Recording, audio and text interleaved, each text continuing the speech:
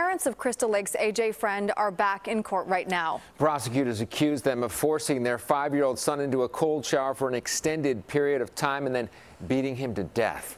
CBS 2's Mugo Odigwe is live at the McHenry County Courthouse in Woodstock with some complications involving an attorney. Mugo.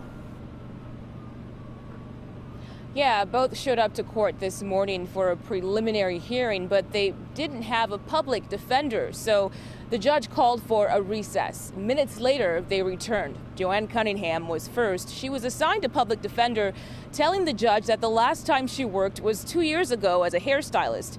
Next was Andrew Freund. He requested that the hearing be continued, saying he wanted more time to decide on getting his own lawyer or a public defender.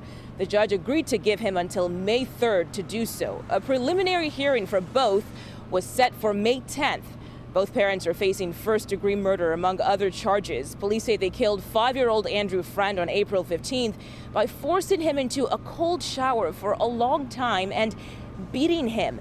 At this hour, a juvenile abuse and neglect case is ongoing. Cunningham and Freund are also in the courtroom as the state determines if they will still have parental rights when it comes to their youngest son.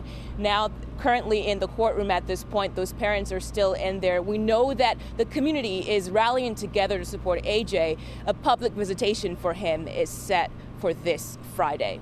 Live in Woodstock, Mugo Odigwe, CBS 2 News. Mugo, thank you. And a GoFundMe page has been set up to raise money for AJ's memorial and to help his siblings.